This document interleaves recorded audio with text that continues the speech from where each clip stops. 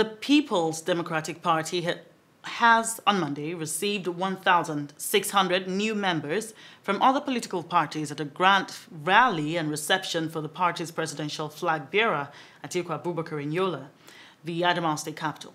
Atiku arrived at Mahmoud Ribadu Square, the venue of the event, alongside his running mate, Governor Ifeanyi Okowa, national chairman of the party, and many others.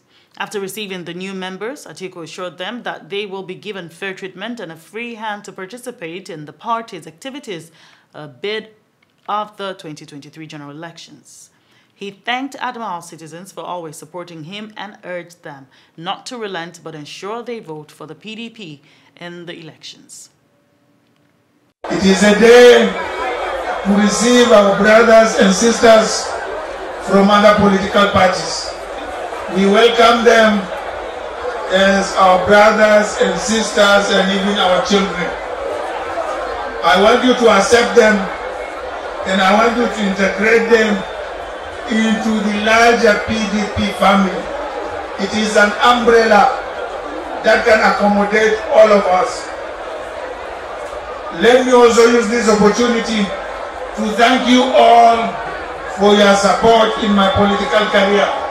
It's been more than 3 decades of political career in this state, and you have always voted for me. I am not taking that for granted.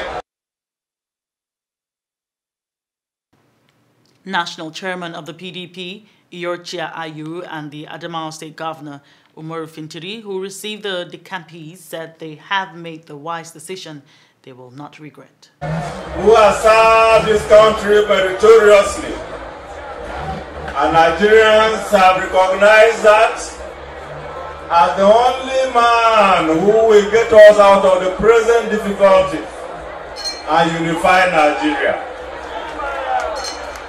Everywhere we have gone in this country, Nigerians are thanking the people of Adamawa State, and because of that, everywhere, everybody is coming back to the People's Democratic Party.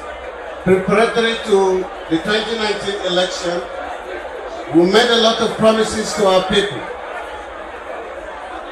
We have promised them unity and security, and we have delivered. We have promised them free education and human development, and we have delivered. We have promised them good agricultural policy, and we have delivered.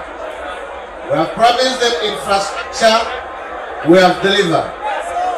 We have promised them housing policy, we have delivered 1,000 housing estates in the state, first in the history of Adamawa State.